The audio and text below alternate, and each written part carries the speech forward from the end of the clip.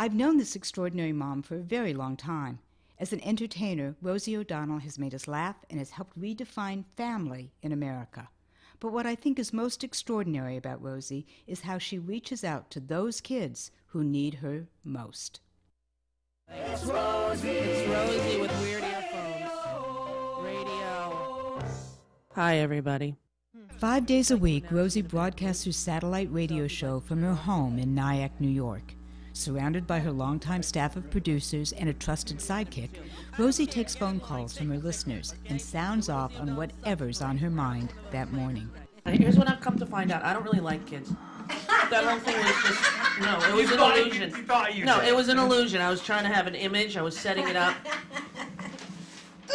It was just sort of a show like how Glenn Beck does and all of them. In fact, some of mine I'm giving away. So if you call in right now at 877-94-ROSIE, take your pick. She's joking, of course.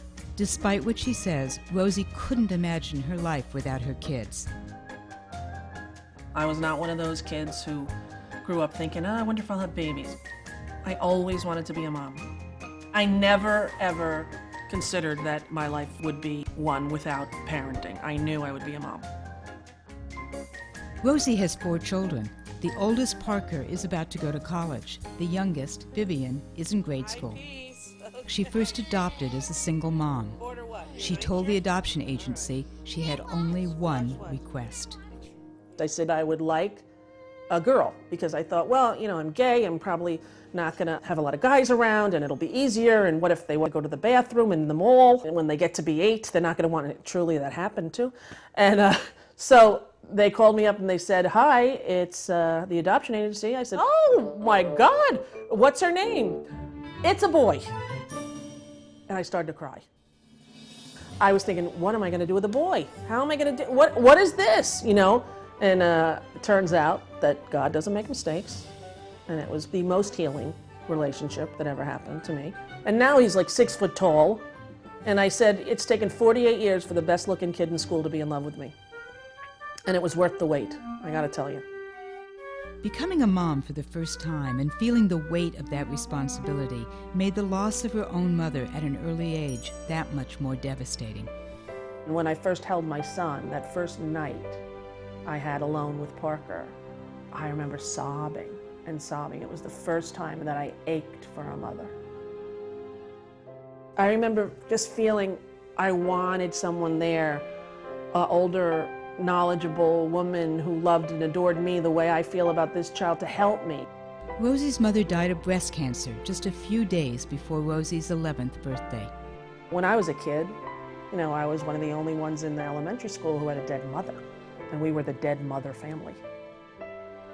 A few years later, a young teacher became her surrogate mother and helped change her life.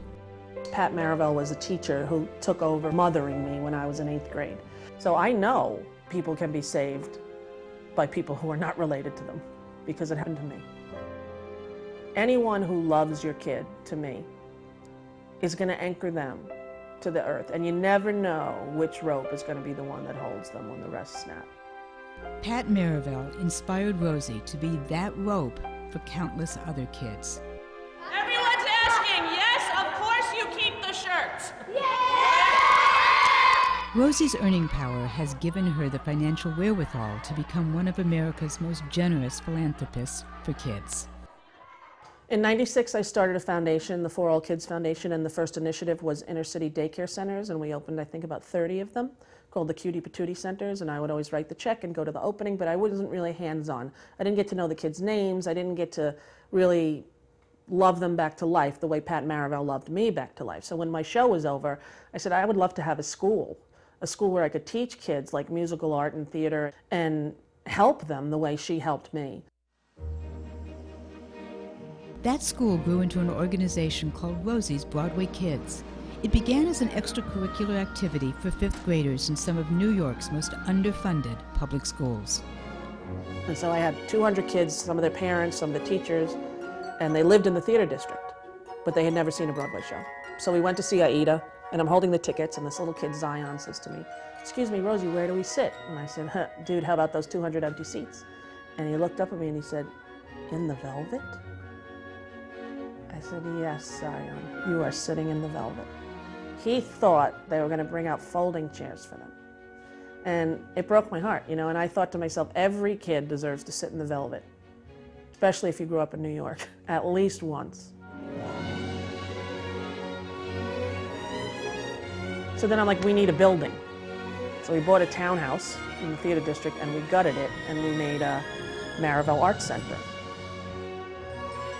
Though she didn't live to see its completion, this state-of-the-art center is named for Rosie's surrogate mom, Pat Marivelle. 1, 2, 3, 4, 1, 2. Rosie knows firsthand how crucial the arts can be for kids who don't know where they belong. The arts have been gutted all over the country, and I know for me that was the way out of my childhood, out of a lot of the pain that I was in.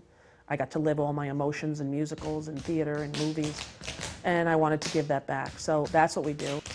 Where I live at, no one does musical theater. No one does singing or anything. Like, I would get teased at school. They'd be like, oh, singing, what's that? Musical theater, what's that? I'm so thankful that I can see that other people do this. Other teenagers are like me. And Rosie's kids really helped me. They gave me that self-confidence I needed in order to know that I'm not alone. And like, if I want this, I need to pursue it. For the 7 years that Broadway Kids has been in existence, Rosie has been a constant presence as mentor, cheerleader, and coach. Today was great. Do it exactly like that. It was perfect. Did you work on it? You could tell. You can have a bad day at school or whatever, and you come in, Rosie's here, you're like, oh God, thank you. There's someone to hug. Like a second mom. That's what she is. This is Daniel. Last year, Daniel had the lead in our summer intensive program. This year, he's got another lead. One day, we're going to see Daniel on Broadway. How old are you? 12, going to 13. And you think you'll be a performer when you grow up? Hoping to be. Yeah, you're pretty good. Yep. You're very good. Thanks. You're excellent. Daniel Estrella has been with Broadway Kids for 7 years. It's been a lifeline to keep him off the streets. With the arts in general, it has really kept me focused, and I see how other kids that I've grown up with have turned out to be, and I ask myself, what if that was me? I feel like with Rosie, she just has to give us a few inspirational and motivational words, and we take it from there and we just like soak it in and just let it pour out in our performance.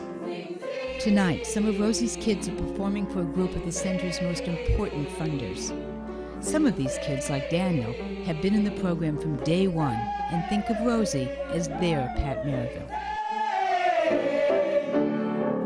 Thank you, everybody, for being here. The kids are all ready. They've got amazing gifts, and I hope that you enjoyed tonight. I know that I will. It's thrilling to see, especially, you know, Daniel, the only minority scholarship to Carnegie Mellon. I'm so proud of that kid, and all of the kids, but him especially, because he was the first group in the first school, and all he wanted was to play the piano, and stood there by the cello, and just like a sponge, soaked in every moment that we had with him. And so to see him now about to go off to college, pretty amazing. So please welcome him. Go get him, Tom. I know I smile through the rain, take a stab in the back and hide the pain. You can land a punch, never see the bruise. I accept when I win, I still can lose. Gotta keep moving, even as I'm losing ground. It just takes a small act to change a child's life. It doesn't have to be huge, it doesn't have to be profound, you don't have to start a foundation, you don't have to open a school. It's just one kid. But there's something more, there's so much more. There's something. It takes one adult to be consistent and to show up to save a kid's life. Just one adult who's going to love them and not give up.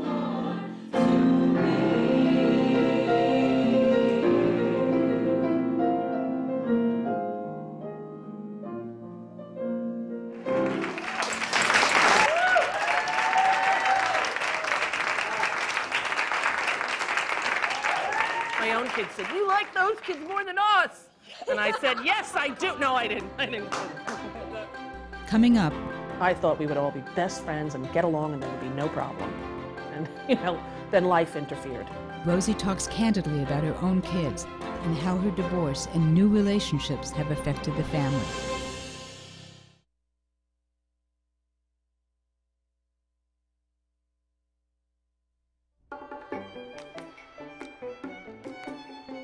Rosie lives in Nyack, New York in a very private compound on the Hudson River. It's here that she's raising her 2 boys and 2 girls. Since she's a girl, she always thought raising girls would be easier than raising boys. She was wrong. It is harder to parent girls as teenagers. And all my friends told me this, and I remember thinking, well, how hard could it be? You know? And the truth is, my daughter's 13, it's hard. You know, you got to stay very close, which instigates a lot of... If she does that to me one more time, it's like, almost I have a reflex, like it's, I just want, like, I've never backhanded them. I've never hit, I swear I have the instinct to go, right? You know, this is about good mothers. Welcome to the show. Even though I was raised by a feminist, I'm a lesbian, I'm pro-women in every way, I have a double standard when it comes to my son and my daughter. And it shocks me, you know, as a mother. It's something that I want to correct. And a friend of mine said, well, when you have a son, you have to worry about one dick in the neighborhood. When you have a daughter, you have to worry about every dick in the neighborhood. And it's a whole different thing, right? She is totally not gay. And I think it's hard for any woman to see their child become a woman and have sexual feelings, desires, interests, and I don't shame her about that. Being a teenager is hard enough. Rosie knows that being an adopted kid makes it even more complicated. Something she talks a lot about. Honey, I know you love me. I've seen you. I'm ready to go with you. If you want, I don't want you to go with me. I'll drive you there. I'll wait in the car. If you love her, and I know you do, give her what she asks for. And I worry about the fantasy that she has, which is normal for adopted children. You know, maybe far away, or maybe from Miami. That's what she needs. She's ready to decide. They're together. So I think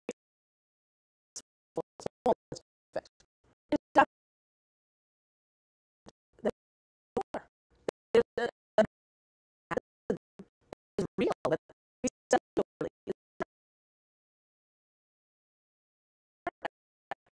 Teach her how to live with all the truths of her existence. And I'm also very, very, very open and honest. Probably, in hindsight, too much. But, you know, you can only do what you think you wanted as a child. And there were lots of secrets in my house. So as a result, there are really none. Everything is talked about. Part of being open and having no secrets is that Rosie has always been honest about her sexuality. But that doesn't mean it's always been easy for her kids to accept. In fact, both Parker and Chelsea at different times in their lives have had issues with their mom being a lesbian. Everything was about the damn cruise. I started to get a little jealous, a little pissed off. She's like, do you think lesbians like peanuts? How do I know? I said, Chelsea, I'm really sorry that I'm gay, but I can't change it. In the same way that I can't change that I have brown hair or brown eyes. And she goes, well, you could wear contacts. I said, you know, I could, and a lot of people do, because they're ashamed of being gay or they think it's weird or bad, and that's no way to live or to be free. Parker used to say sometimes, you have no idea what it's like to be me. You have no idea what it's like to have a famous gay mother. I said, you're totally right, and you are going to have to explain it to me in every detail, and I'm going to do my best to understand, because I don't have any idea what that's like. It must be really weird. He's like, yeah, it's all right. I understand the image. I understand, you know, it's all I wanted when my mother died. I wanted my father to marry Betty Buckley or Julie Andrews. I wanted them to come in and save the day, sing some songs, make some clothes out of curtains, you know, but life is not full of many of those moments. The kissing monster? Yeah. That's me. As great a life as Rosie has been able to give her own children, there's no such thing as a trouble-free family. The kids, the parenting, without a doubt, the best thing that happened to me.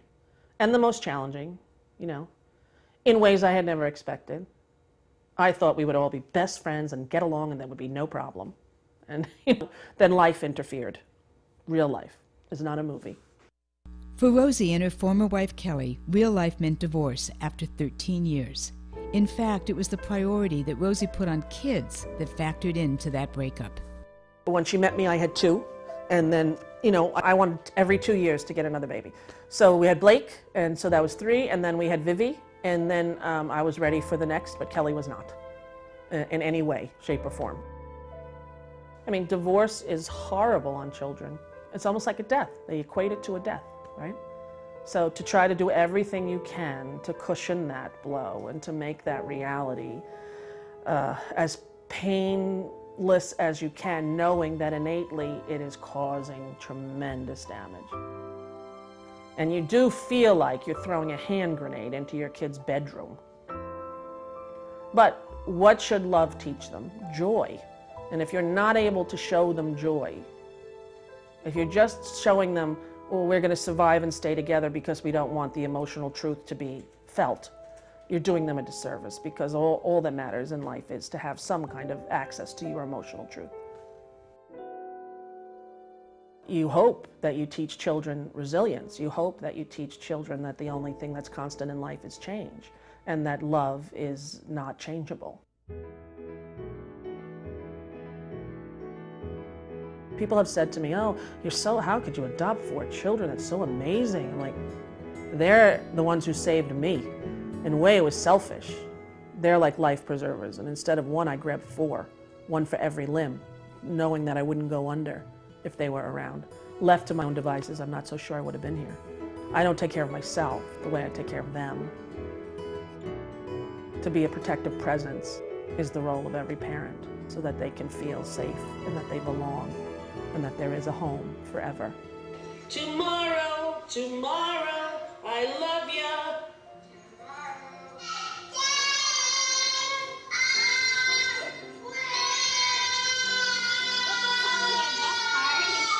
That is the funniest thing.